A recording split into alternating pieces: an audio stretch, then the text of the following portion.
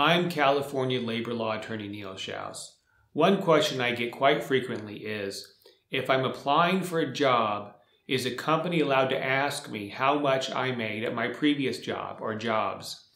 And the answer in California is no, not any longer. Governor Brown signed Assembly Bill 168 into law in October 2017.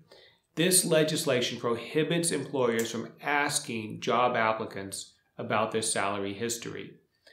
The reason for enacting AB 168 is because questions about salary history tend to reproduce inequality. That is, women and people of color and people from certain geographic regions have historically tended to be paid less.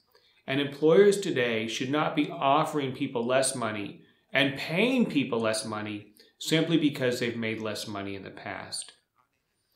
Two additional things to know about this law.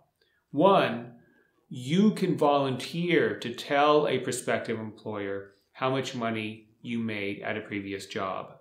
This may give you leverage to negotiate a better offer, but you have to volunteer this information. They cannot be the ones to ask you about it.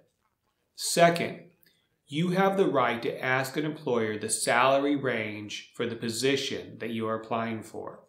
Now, they don't have to tell you the exact salary at the time of the interview, but they do have to give you a range if you ask for it. If you need employment or labor-related legal help, we invite you to call us at Shouse Law Group